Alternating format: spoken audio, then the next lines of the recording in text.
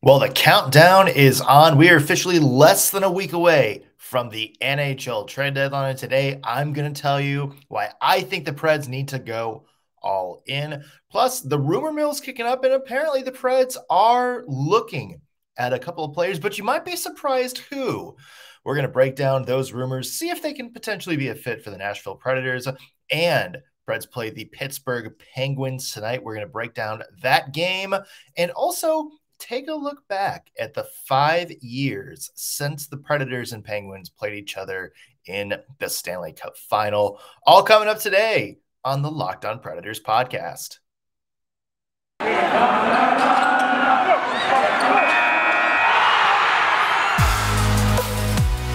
Your Locked On Predators, your daily podcast on the Nashville Predators. Part of the Locked On Podcast Network, your team every day.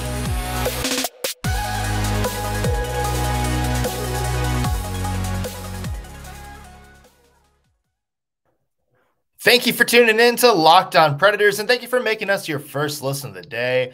I'm Nick Morgan. I'm a writer and editor at ontheforecheck.com. Normally, I have a partner in crime, but my dear friend Ann Kimmel is taking a well-deserved day off so she can have some fun with some friends in town. Way to go, Ann. We also do want to mention that today's show is brought to you by our friends at Rock Auto. Amazing selection, reliably low prices, all the parts your car will ever need. Visit rockauto.com and tell them Locked On sent you. Also, a quick apology before we get started for not having a show yesterday. Basically, what had happened is we recorded this, we sat down, we went to edit, and we found out that half of our audio had dropped out due to some connectivity issues. So, yay, technology. Give it the old Carey Price, well, whatever, little fist pump there. Yeah, but hopefully today's show works well. And of course, we'll have some bonus content for you next week when the actual NHL trade deadline comes along. Speaking of the NHL trade deadline, we are now less than a week away. Of course, it is next Monday, March 21st. And yeah, I mean, from everything we can tell, it doesn't sound like the Predators are going to sell. Now, that's obviously not a big surprise, right? I mean, the Predators are still firmly in a playoff spot. They've played very well over the past week. They seem to be trending in the right direction, and they have a couple of players, namely Filip Forsberg and Matt Duchene, on just flat-out earth-shattering goal-scoring paces right now. So, yeah, I mean, granted, David Poile over the past 20 years or so that we've known him doesn't like to sell players. I mean, I think there's only one or two trade deadlines that I can remember that he's really been like, no, we're going to have to sell some of these guys for future assets. And we saw it the past couple of years where the Predators were in much worse shape in the NHL playoff race than they are right now. And they didn't tear it down. In fact, they stacked up, they added a few pieces and went for it. And so I don't think that was really a surprise. The way Filip Forsberg right now is kind of making David Poile's decision for him, isn't it? Like, you can't trade Filip Forsberg right now. He is your best player night in and night out for the Nashville Predators. And so you can't trade him. Think of what that does to the locker room. So I think Filip Forsberg kind of made this decision for David Poile.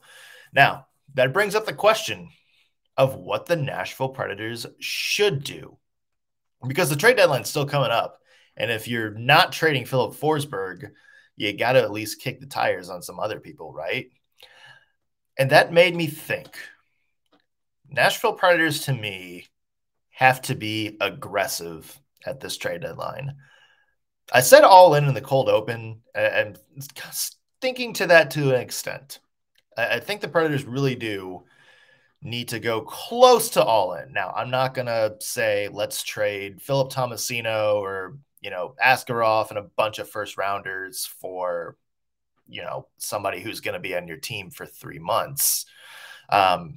But I do think David Poile has some room to be aggressive. And I'm going to start with the reason why.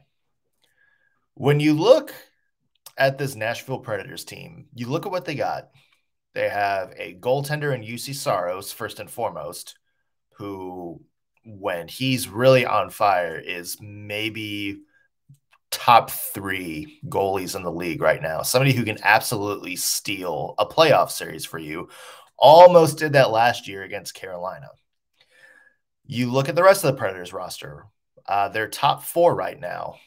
Roman Josi is having a better season than he did when he won the Norris Trophy. Matthias Ekholm hasn't exactly shown up on the score sheet a bunch this year, but you watch the way he's playing, and defensively and hockey IQ wise, this is one of his better years in quite some time too.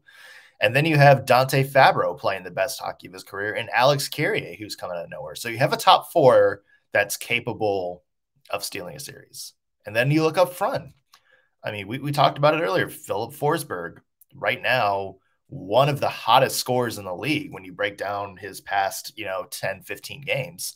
Same for Matt Duchene. Matt Duchene, barring something catastrophic like an injury or an incredible drop in play, is going to have the best season of his career. And remember, he had a lot of good seasons before this. That's why the Predators gave him $8 million a year for 8 years.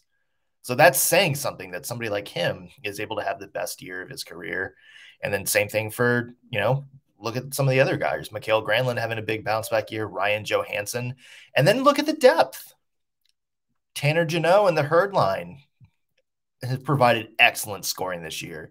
You got a fourth line who has proven that they can win games with some clutch goals, with some out-of-nowhere performances, and play good two-way hockey while doing that. So I look at that, and I look at the past couple of teams that have won a Stanley Cup. Tampa, St. Louis, Washington. Those are all elements of teams that have won the Stanley Cup. The Predators have that. And I know a lot of people are saying, it's like, well, I don't really see much in this team. Yeah, they may overachieve this year, but they're just going to fall off to earth, and we'd be better off just building from the ground up. I disagree with that. This whole debate came up last year. I think if you have a chance to win a Stanley Cup, you have to go for it. I mean, what would you rather have? Would you rather have, go kind of all in and win a cup, have something your city can remember for the rest of their lives? Or would you rather have 5 years of mediocrity with the process of maybe being good?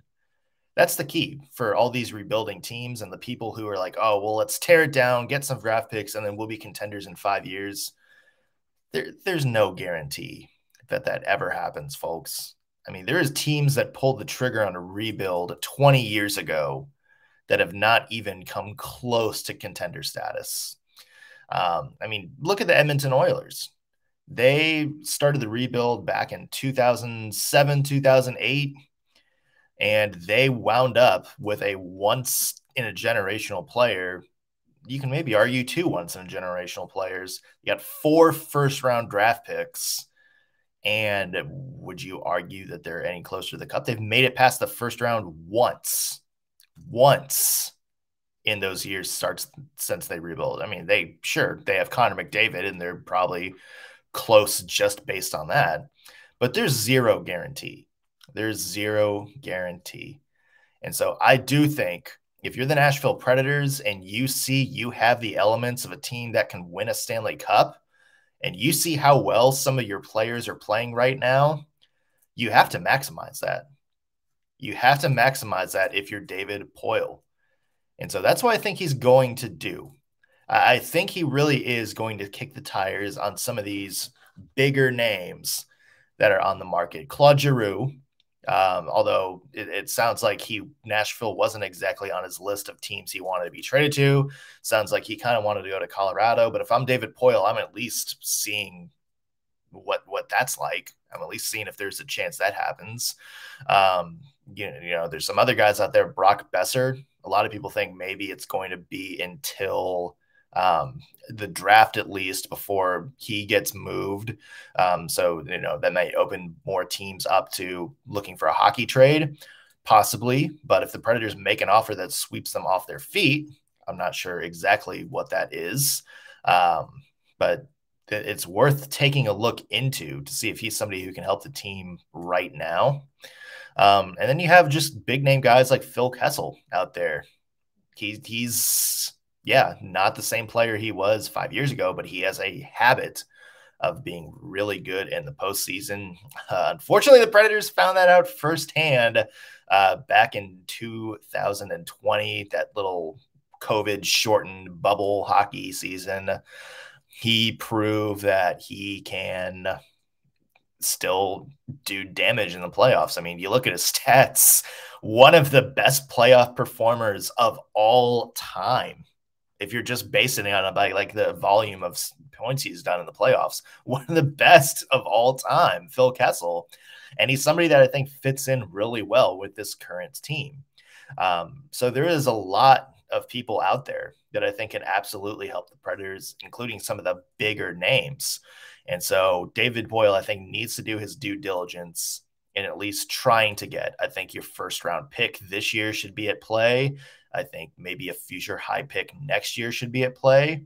And yeah, maybe you don't trade Filip Forsberg. Maybe he enters the deadline without a new deal. Maybe he tests the market. But I really do think that another playoff run with Filip Forsberg, especially the way the Preds are playing right now, is worth more than any return you can get at the trade deadline for Filip Forsberg. Any return. I think it's, if you have a chance to win a cup, if they win one cup and never, win another one in the next 20 years, I think that's worth it. I think that's worth anything that you're going to get for number 9 at the deadline. So that's why I think David Poile needs to realize that and go all in, or close to all in.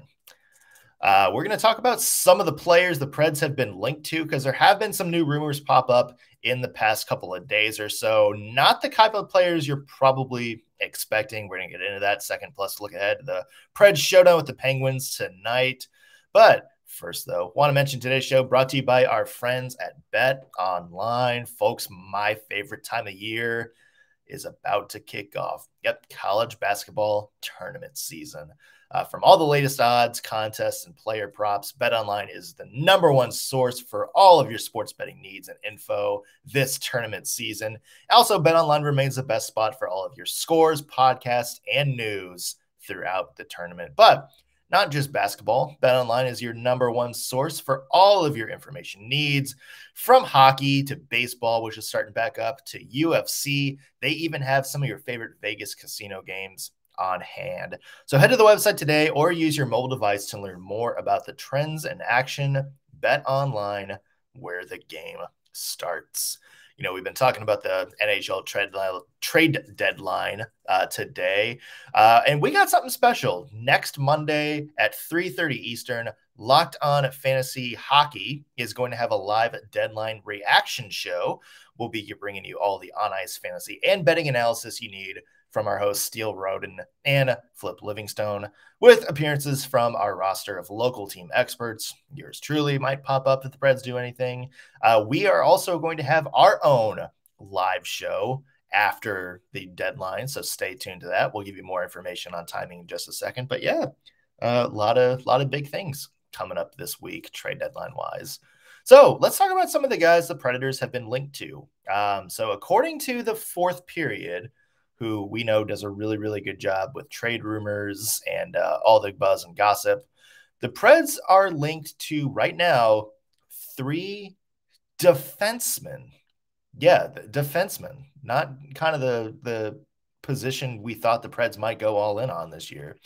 They are Calvin DeHaan of the Chicago Blackhawks, Justin Braun of the Philadelphia Flyers, and Robert Hagg of the Buffalo Sabres. Yeah, interesting mix of people.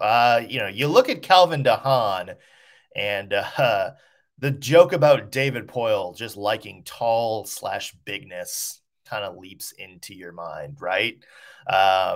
Maybe not kind of the best all-around skill set would be the nice way of saying that.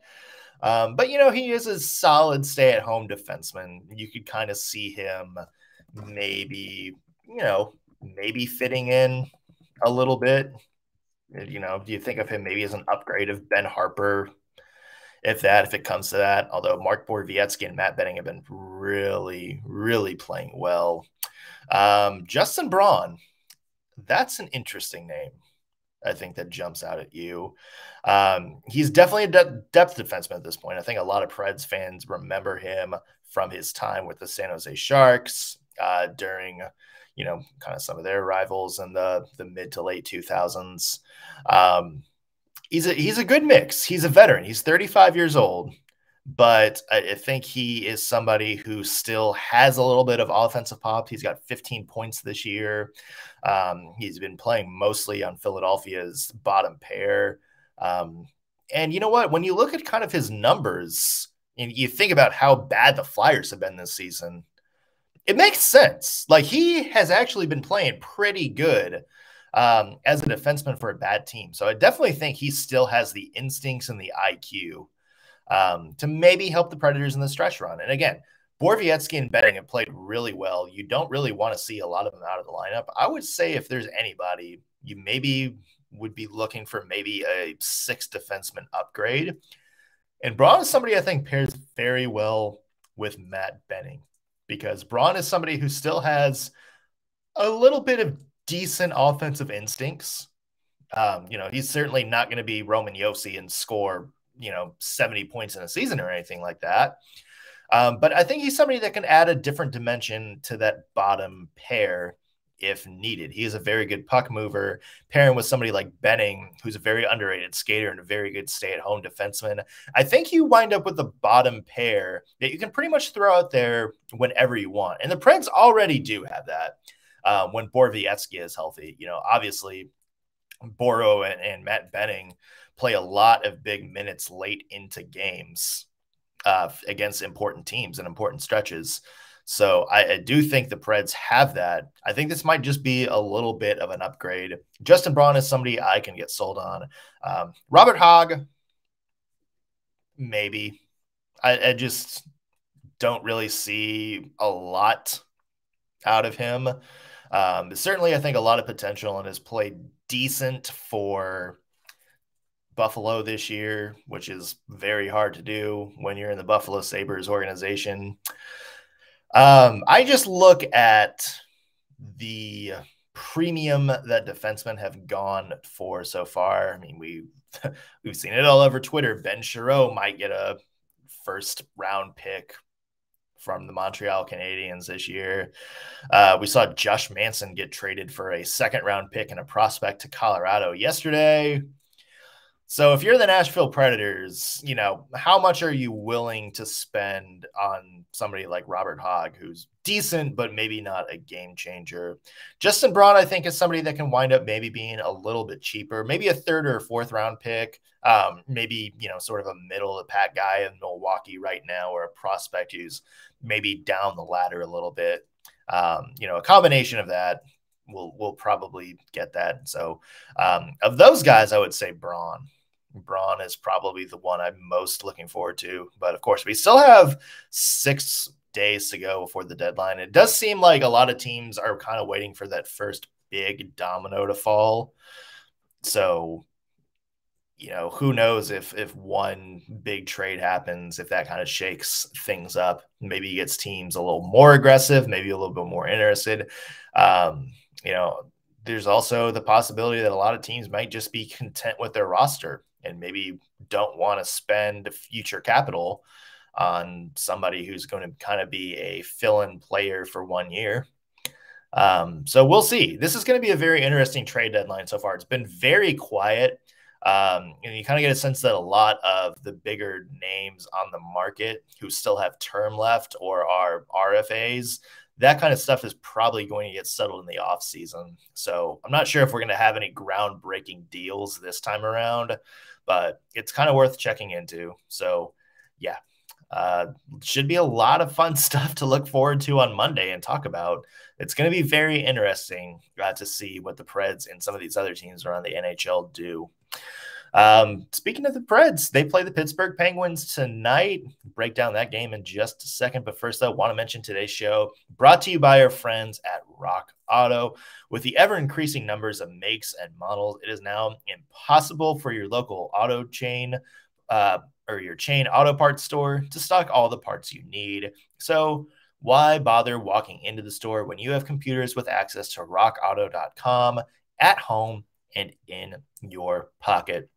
Rock Auto helps you save time and money. So why would you want to spend 30, 50, or even 100% more for the same parts from a chain store or a dealership when you can get a big discount on rockauto.com? It's a family business serving do-it-yourselfers for over 20 years, and their prices are relatively low for every customer. They got everything you could ever need: brake parts, tail lamps, motor oil, even new carpet and upholstery. So right now, go to rockauto.com and see all the parts available for your car or truck. Write locked in their "How did you hear about us?" so they know we sent you. Amazing selection, reliably low prices, all the parts your car will ever need. rockauto.com. Well, tonight, the Predators take on the Pittsburgh Penguins at Bridgestone Arena. It is a 7 o'clock Central puck drop. And this is kind of an interesting one, isn't it? The Pittsburgh Penguins right now, it seems like every single year we enter the season, it's like, okay, this is the year. This is the year that Penguins kind of fall off of their pedestal a little bit. Crosby and Malkin aren't spring chickens anymore. They're having to rely on a lot of depth players. We're kind of expecting them to turn into the next Blackhawks. And frustratingly, as a Preds fan, that never seems to happen. It never seems to happen. The Penguins are always contenders year in and year out. And it's so frustrating, especially this year, because you look at who like the big stars have been for the Penguins.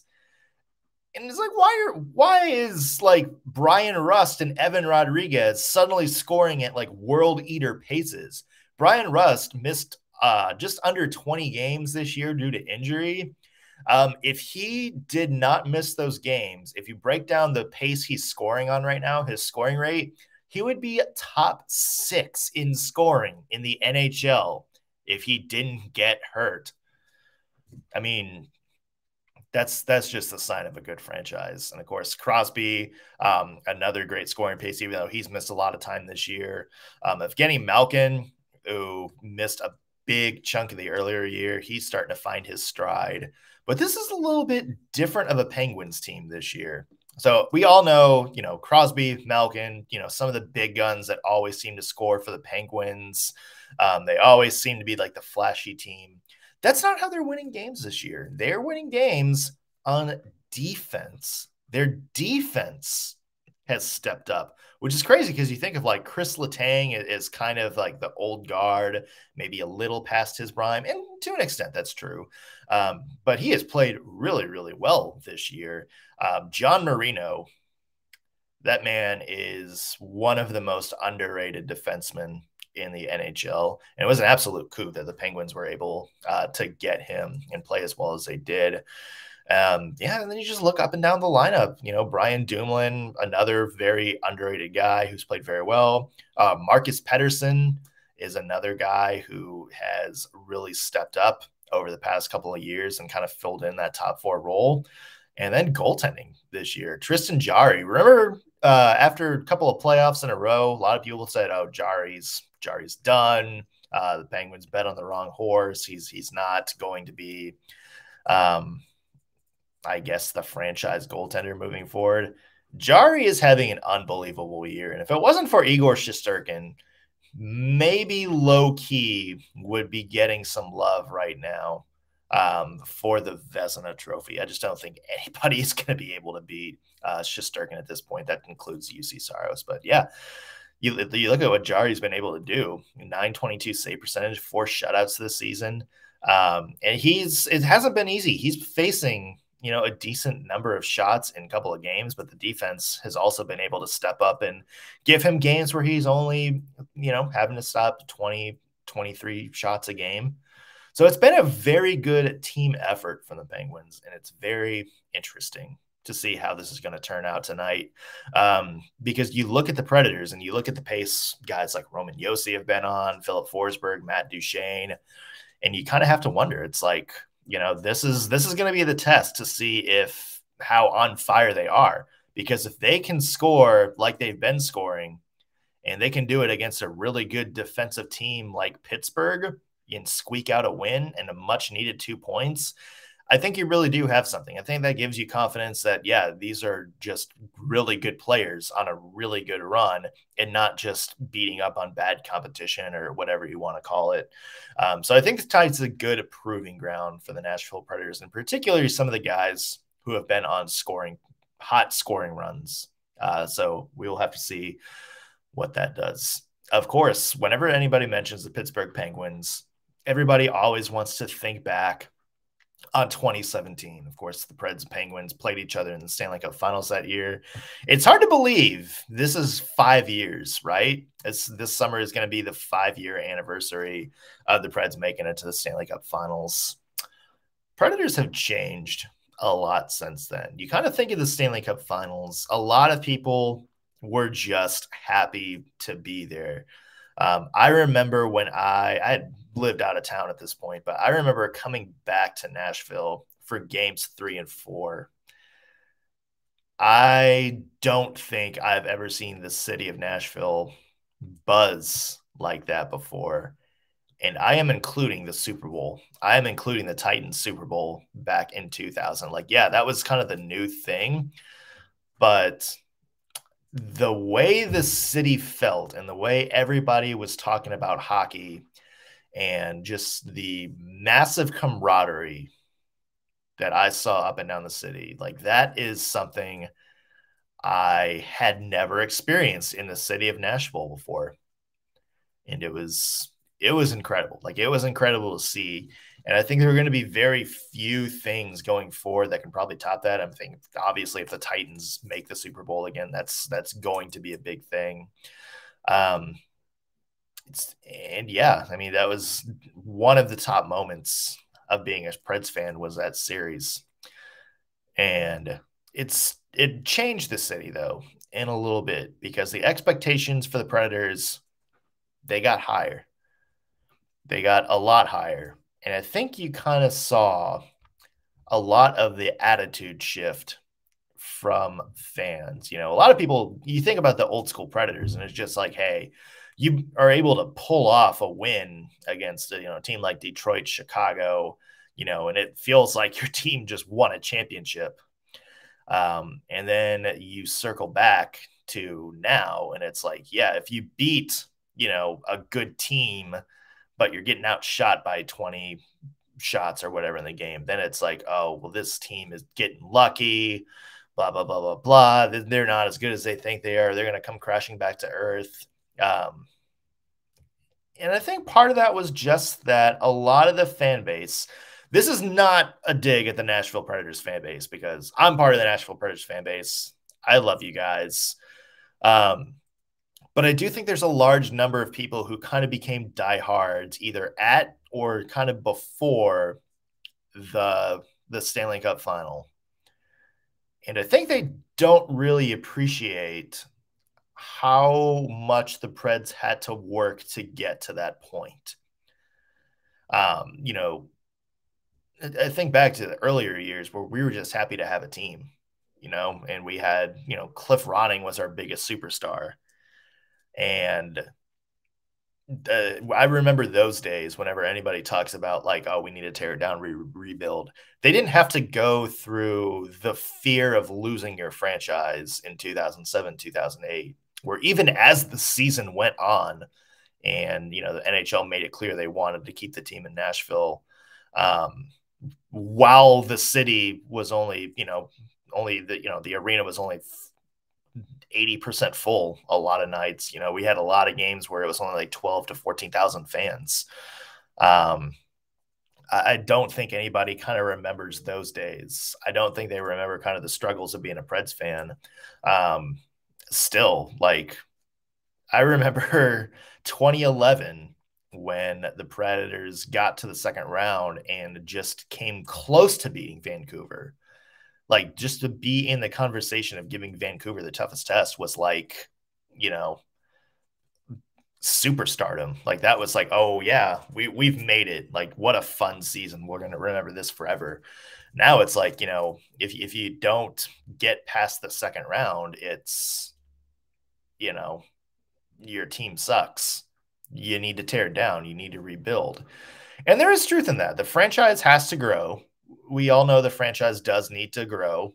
And you can't have the same expectations in year 25 that you did in year 10. But I do think that the Stanley Cup final spoiled some people. I do think it spoiled some people because I don't think people remember the blood, sweat, and tears it took to get to that Stanley Cup final. For the Preds, maybe they went a little bit too Hollywood after the final. I mean, we talk a lot about identity this year and how the Preds are kind of reminding people of the Preds of old. You see them bringing in, after that Stanley Cup final run, a little less pretty, a little more pretty, a little less gritty. That's something to, that's something to think about. I think they're getting back on track. I think they've kind of had their moment where it's like, you know what? We are one of the top teams in the spotlight. Everybody wants to watch our games. We're going to go after all of these big name guys, not worried about how they fit. But I think they've taken a step back over the past year and kind of realized what made this franchise great and how they're going to be great going forward. And I have confidence in saying now that I think the Nashville Predators are closer to a Stanley Cup than they were any time in the past 5 years since that cup run. Yeah, and that's including the President's Trophy winning season too, because I think the Predators have direction. I think the Predators know what their identity is. They know the type of players that are going to help them get to a Stanley Cup the way they want to get there, and I think they're better off for it. And I really do believe in this year's team. This soundbite might bite me later on, but I really do believe that this year's Nashville Predators are going to be a team to watch out for. We'll have to see. Again, it starts tonight against the Pittsburgh Penguins, 7 o'clock Central puck drop. I've been your host, Nick Morgan. You can find me on Twitter at _NSMorgan. Also, be sure to follow the show at LO_Predators. And if you're watching this on YouTube, be sure to like, share, leave a comment. Let us know what you thought of the show, or if you have any topics you want us to discuss in a future show. That's going to do it for us today at Locked On Predators. Thank you for making us your first listen of the day. And we'll be back tomorrow, and we'll have some Preds Penguins recap. We'll see you then, everybody. Cheers.